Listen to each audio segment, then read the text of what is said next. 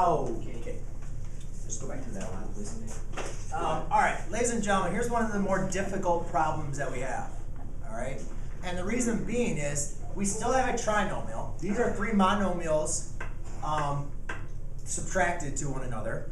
But the next thing we notice is, if we want to write this as two binomials, when we talked about working with FOIL, we knew that our first two terms multiplied to give us m squared, but then these last two terms are always numbers, right? And now we're throwing variables in there. So it's difficult because now we need to say, well, now there's a v squared in there as well. Well, think about it this way. All I want you to do is notice that m times m is m squared. So no matter what my numbers that are going to multiply to give me negative 56, there's also going to be a v there. Because v times v is also going to give me v squared. And let me prove my point. Let's look at negative 56. All right? If I want to look at negative 56, what two numbers multiply to give me negative 56? Now, the first thing you want to do before you look at 8 and 7 is remember that since this is a negative number, one of my factors has to be negative, right? So I'm not going to write just negative 56 times 1, but now it's v squared. So I'm going to write negative 56v times 1v, or v. Does negative 56v times v equal negative 56v squared? Yes, it does. Then you also make sure, since it's negative, you also have to provide the other factors being negative. Do these two, no matter how they multiply, are going to give you a negative 56? And the answer is yes.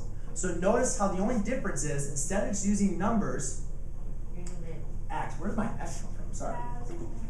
Instead of the x, I'm also now going to have to include my variables. Now, what Huso was looking at was, he looked at my middle term and he said that middle term is only negative 1, right? That's all that middle term is. There's a negative 1 in front of the mv. So I need to find two numbers that multiply to give me negative 56. Well, if I did negative 56, remember you have to add these to find your middle term? Negative 56 plus v, negative 56v plus positive v is just going to give me a negative 55v. That's going to give... Pardon interruption? Yes. I need Jacob Herbert to the front office for early release. Okay. Thank you. Thank you. Now the next thing we understand... Huh? It's okay.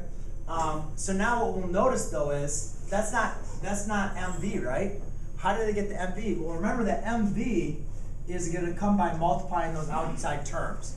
So I'll work on that in a different kind of video to help you show you, but for right now, just to kind of streamline this approach, let's just figure out what our two factors are, and we work on them. Since this is negative, that means my larger term has to be the negative term. So since my middle term is negative, I'm going to want this to be a negative, the larger term, larger factor. What am I doing? 7v, sorry. Negative 8v times 7v is a negative 56, right? Right. So what I can say is that's negative 8, and that's a positive 7. All right? Now, if I actually wanted to do my FOIL, what you would notice, m times m is m squared. Okay? Negative 8 times positive 7 is going to be a negative 56v squared. M times 7v is going to be a positive 7mv. And negative 8vm times negative 8v times m is going to be a negative 8. I'm going to write them as the same way. Okay?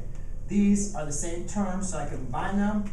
M squared minus mv minus 56. 56v squared. You want me to teach? No, I'm just kind of voice lower. I got you.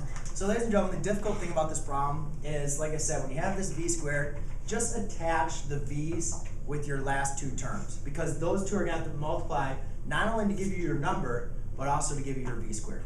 All right, so it's just a little alteration of the problems we've been working on. I know it's a little bit of confusion.